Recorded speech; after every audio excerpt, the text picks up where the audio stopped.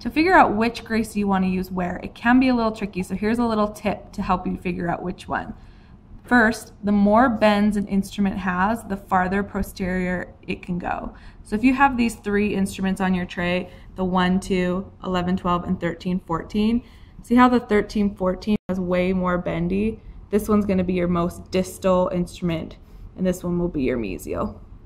Another one is if you look at the numbers and you kind of imagine with 11, 12, with the 11 you can make an M, so that'll be your mesial. With 13, 14, you can't make an M or any letter out of those numbers, so that'll be your distal. This instrument, 1, 2, is always anterior because it's perfectly straight. If you try to go distal or mesial with it in the posterior teeth, it's really hard to adapt.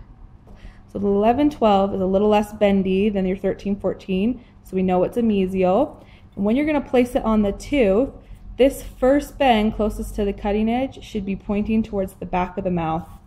If I use this other end, this bend is pointing to the anterior teeth, then it's the incorrect end. This is the 13, 14 instrument. This is the distal Gracey instrument. If you see, if I line up my instrument to the tooth, this first bend is towards the anterior teeth, and that's not what we want. We want this first bend, the closest bend to the cutting edge, towards the back of the mouth. So this is the proper working end. The 1, 2 is a little bit trickier because it's so straight, it doesn't have any bends.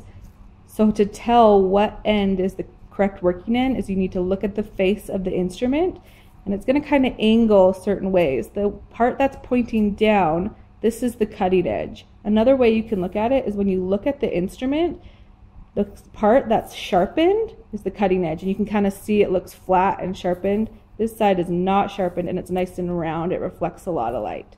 This side does not. I'm going to hold this instrument up to the tooth, whatever tooth I want to work on, and I'm going to look at it, and I can see this edge is sharp, this edge is really rounded, so the sharp edge is the cutting edge, and this is going to be the mesial of 9 or 10, or the distal of 8 or 7.